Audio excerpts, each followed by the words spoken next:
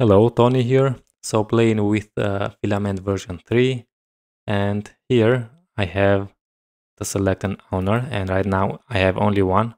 If I want to select another one, and right now we don't have, we can create directly right here. So we have a plus icon, we can select that, and we have a new form in the modal.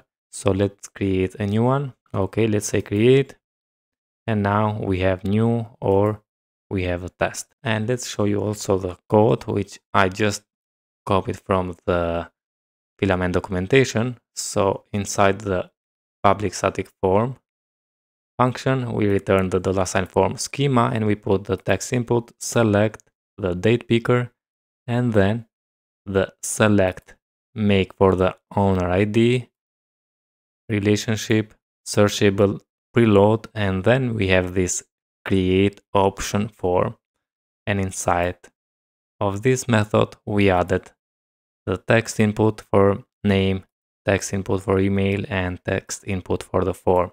So here we have that modal form which we saw in this view.